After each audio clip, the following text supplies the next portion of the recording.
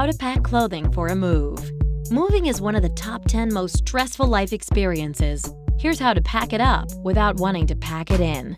You will need wardrobe or cardboard boxes, twist ties, heavy-duty garbage bags, shopping bags, and luggage. Optional, dryer sheets. Step 1. Invest in professional wardrobe boxes.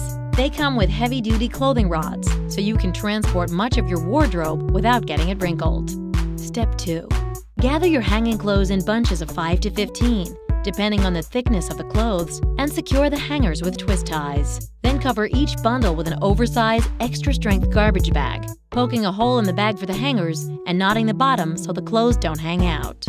Step 3. Fill sturdy shopping bags with shoes, belts, pocketbooks, etc., and stash them in the bottom of the wardrobe.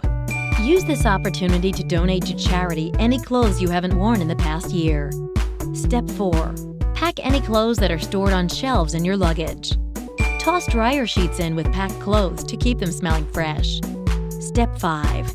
Leave light clothing items like undergarments in their drawers. On moving day, remove drawers, carry the now lightweight dresser into the moving van, and then replace the drawers. Secure the drawers with packing tape for the trip. Step 6. Stash inexpensive clothes like t-shirts in large garbage bags or cardboard boxes. Be careful about using discarded boxes. If they stain your clothes or bring bugs into your new home, it's going to cost you a lot more than if you just bought new ones. Step 7.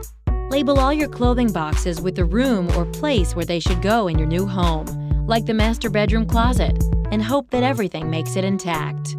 Did you know the average American family moves every 7.5 years?